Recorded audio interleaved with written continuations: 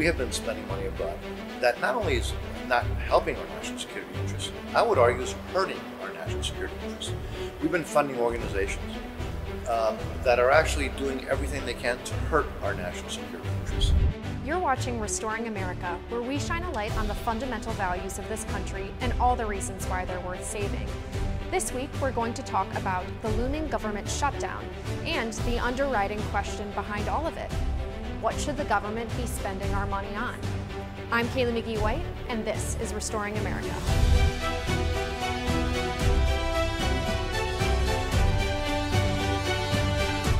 Lawmakers are back on Capitol Hill and are facing a tight deadline. Funding for the federal government expires on September 30th, and without a new spending bill or a temporary continuing resolution, the government will shut down.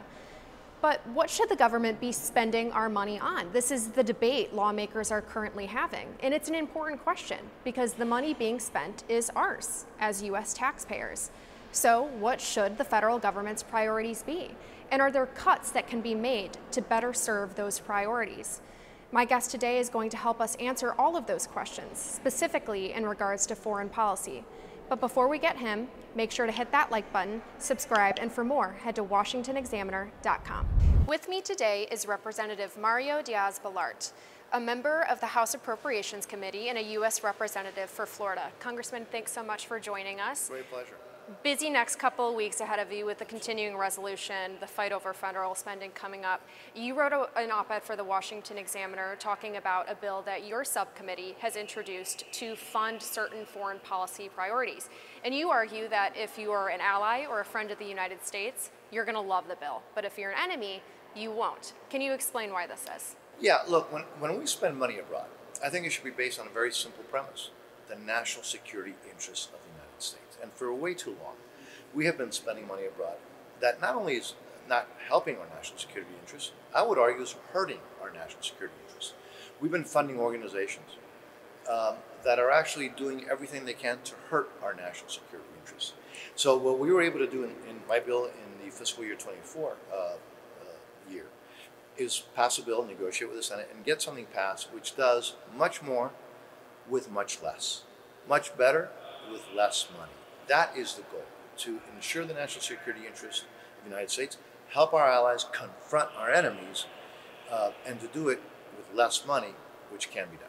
And you've said in the op-ed that you would actually save American taxpayers $7.6 billion if this bill is passed.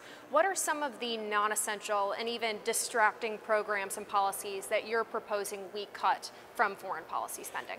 To build on what we did in the fiscal year 24 bill. For example, we eliminated in 24, it was a bear to get done because the Senate didn't want to go along with this. But we eliminated, for example, the Commission of Inquiry against Israel, part of the UN, that basically has been using our money to go after our ally, Israel. We've been funding the UN General Fund. I would argue that the UN is not helping our national security interests, they're actually helping our enemies. And so by being smart, by focusing on our allies, and by the way, by not being confused as to who our allies are and who our adversaries are, we proved in the fiscal year 24 bill that you can do more to help our allies, more to confront our enemies, and do it with much less money because precisely we are wasting money. We eliminate funding for the Wuhan Institute of Virology, something that shouldn't be controversial. We eliminated in the 24, and it's going to be a fight now, the funding, by the way, for example, that terrorists have been using in Gaza to, in essence, fight Israel, right? So there are so many areas, if we're willing to spend the time and not be confused as to who our allies are and what our national security interests are. There's so many specific areas that we can reduce or eliminate funding, use that funding to help our national security interests. And it's not theory. We did it in fiscal year 24. We can do more of it in fiscal year 25. And in your conversations with your colleagues, are you confident that this bill will pass as part of the next spending bill or part of the next continuing resolution? Yeah. I'm proud that we already passed it out of the House. We have to start those negotiations in earnest with the Senate. The sooner that we start, the better it is for the country and for our national security interests. I'm very confident that we're going to have great victories, great success, because again, we're building on the success that we had in fiscal year 24. Many people thought, first place, that we couldn't pass it out of the House, and that if we pass it out of the House, that it was dead on arrival in the Senate. I read that everywhere. Well, we proved the critics wrong, and I think we're going to do it again. And one of the things that I loved that you mentioned is that part of this is reorienting the way that we think about foreign policy to make sure that it is serving a specific purpose.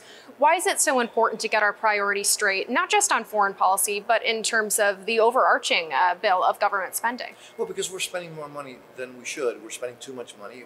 We have a huge spending problem in Washington. We can do better. But we can do better and not kind of complain, oh my gosh, we have to spend less money, it's going to hurt us. No, if we do it well, spending less money is actually better for the end product while we protect, obviously, our fiscal situation. And so it's doable. It's not theory. We did it in fiscal year 24, we can do it now in fiscal year 25. And then some things that, for example, you would think are no-brainers. We eliminated the funding for all of these special envoys, these so-called czars, right? That the administration has created, which, by the way, some of them have been really detrimental. They haven't been confirmed by the Senate. So what I say is, look, if it's that important, have it confirmed by the Senate. Otherwise, you should not receive 1 penny of taxpayer money. These are all great points. Well, thanks so much for joining, Congressman. And for more exclusive interviews, breaking news, and conservative views, be sure to check out washingtonexaminer.com.